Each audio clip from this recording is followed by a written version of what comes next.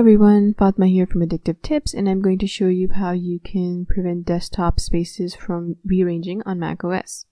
So really quickly, let me show you what the default function is here. I've got 3 desktop spaces configured. This is the one that I'm working on. The second one, which is in the middle, has Chrome, and this third one has the Notes app on it. Now I'm going to return to my first desktop space, and when I select the Notes app, I switch over to it, but when I go to Mission Control, you can see that the desktop space that had the Notes app on it has moved so that it is now next to my first desktop space. Now, if you find this behavior counterproductive, what you can do is you can open the System Preferences app and go to the Mission Control preference. Here, all you have to do is you have to uncheck this option called Automatically Rearrange Spaces based on most recent use.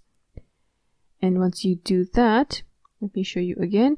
Right now, the desktop spaces are arranged so that the third desktop space has Chrome on it. I'm going to return to the first desktop space and I'm going to select Chrome.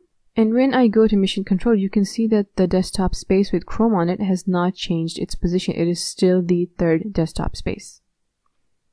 Thanks for watching. I'll see you later with more tech tips.